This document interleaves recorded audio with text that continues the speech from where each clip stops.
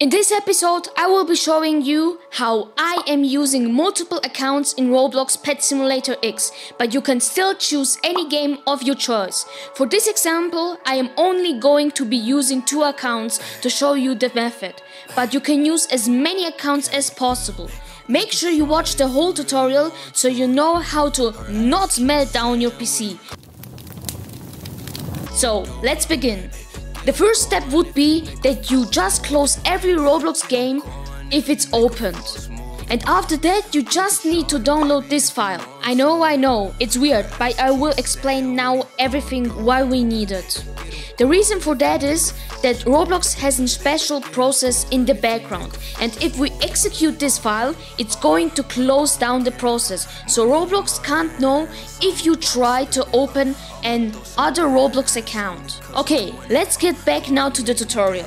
If you downloaded the file, you just need to open it. Important, you need to have every Roblox account closed for the time. Also, it should never ask you for some administrator permissions. After you opened it, you just go to your browser and open Roblox. Everything seems fine.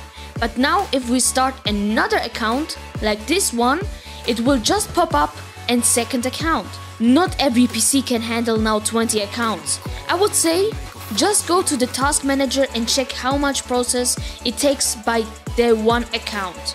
And then just multiply it by so much that you get to a 80% CPU wasting and GPU. You can check that very easy. Just go into the search bar, then type down task manager, and then you need to click on more details, and then you need to click on power. And here you see the CPU usage and GPU usage. I will show you now how you can save very easily all your accounts to start up instantly. Just go to Google Chrome and make a new Chrome account. Just go up here right and click on the plus. After that you just pick a name and make this on. It's saying shortcut to desktop create. But after this we are still not finished. We need to go to the Chrome and make right click. And then click on the properties. After that you see something named target in your language, but it should look something like that. You just go to the end of the text and make a space, and then put the URL of your Roblox game. Like we go now to Pet Simulator X and I take this link. Important, you need to make one space and then copy paste it, or it will not work.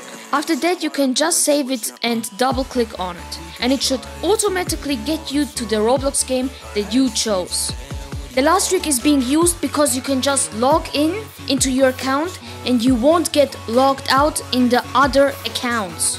And this is it with the episode. If you want to see how many huge Grim Reapers or huge pumpkin cats I hatched using 9 accounts with full game passes, then you need to check out this video here.